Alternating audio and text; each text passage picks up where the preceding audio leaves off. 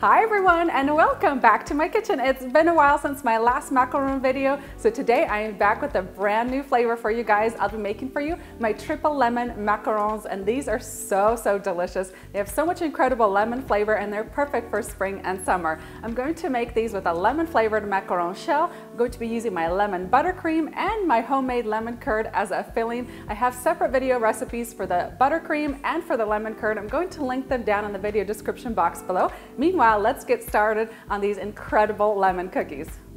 And I absolutely love making macarons. When I first started baking them, I just could not get them right at all. The batter was either too thin or they just didn't turn out for me. But once you get it down, they're just so fun and so easy to make. Now they're one of my favorite things to bake. So into my mixing bowl, I'm going to add in 100 grams of egg whites. It's about 3 egg whites. I do recommend using a kitchen scale for this recipe. It's one of the few recipes where I'm like, you have to use it because the accuracy of the ingredients really makes a difference. So 100 grams of egg whites going into my mixer bowl, and I'm also going to add in 50 grams of white granulated sugar, which is a 1/4 cup. And I'm going to whisk my egg whites on high speed just until stiff peaks form. So it takes about 3 to 4 minutes depending on your mixer. And stiff peak stage means that the egg whites hold their shape really well. You could take some out with your whisk attachment and it should not fall off of the whisk. It should hold its shape really nicely, but you don't want to overmix the egg white, so beat it just until it reaches this stage. Next, I'm going to add in half a teaspoon of lemon extract and a few drops of some concentrated gel food coloring. And give this a mix just until it's incorporated. It takes about 15-20 seconds.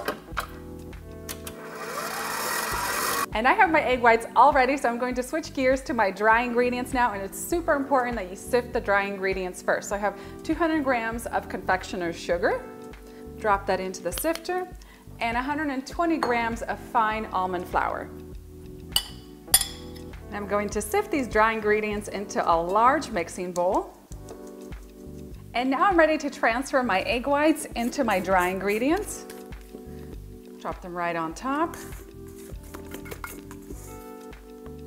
And now it's time to fold these together. So this is a really crucial step because if you overmix or undermix, the macaroons won't turn out quite right. So what I like to do is kind of fold from the bottom of the mixing bowl and then flatten the meringue against the side of the bowl. And at the same time, you're trying to get all those dry ingredients incorporated as well. Just kind of fold and flatten, making sure that everything gets combined. And my batter is all ready, and I wanted to show you guys the consistency. So the batter should kind of ribbon off of your spatula and it'll settle back down on itself within about 10 to 15 seconds. You can see it's already kind of spreading itself out. You don't want to overmix, otherwise the batter is going to become too runny.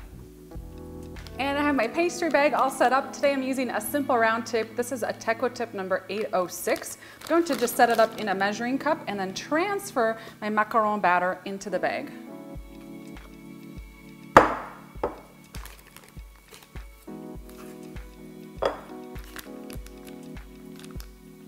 I've lined 2 large baking sheets with parchment paper. You can also use silicone mats. And now I'm ready to pipe my macarons onto the parchment paper. I'm going to pipe about 1-inch scallops and space them about 1 inch apart.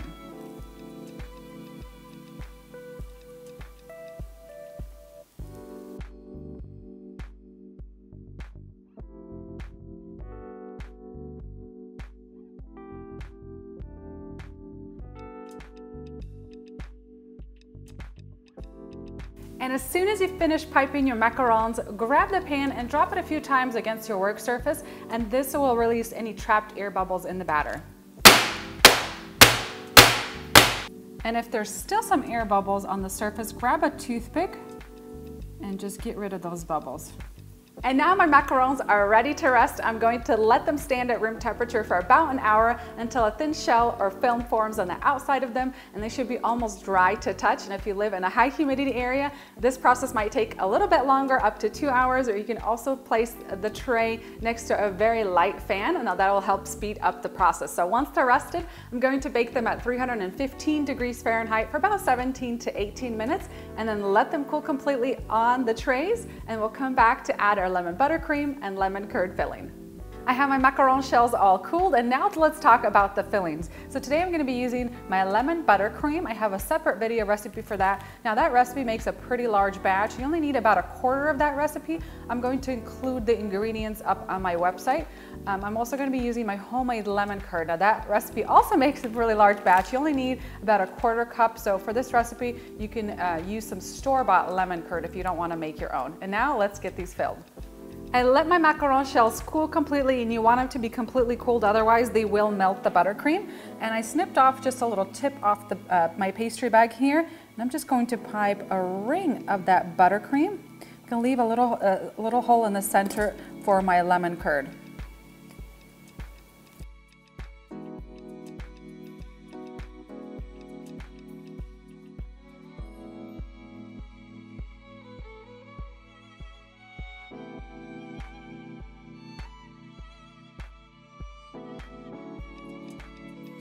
And then I'm going to pipe my lemon curd into the center.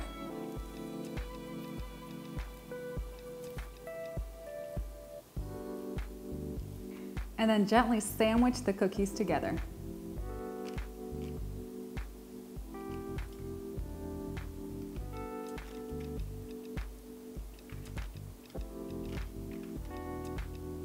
And that's it, guys, my triple lemon macarons. Absolutely, I love how these turn out. They look so amazing. For the full recipe, don't forget to head on down into that video description box.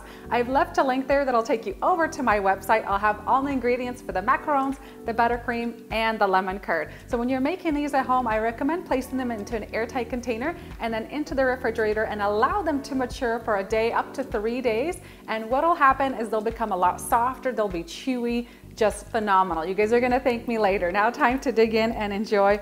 I have one here that doesn't have a pear, so this will be perfect to enjoy right now.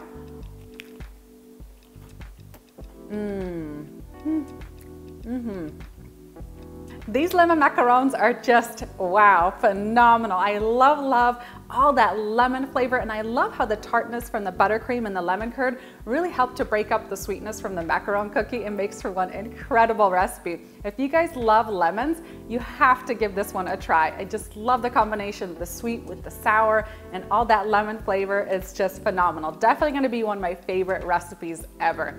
For the full recipe, don't forget to head on down into that video description box. I hope you guys enjoyed these lemon cookies at home, and I'll see you next time with a new recipe.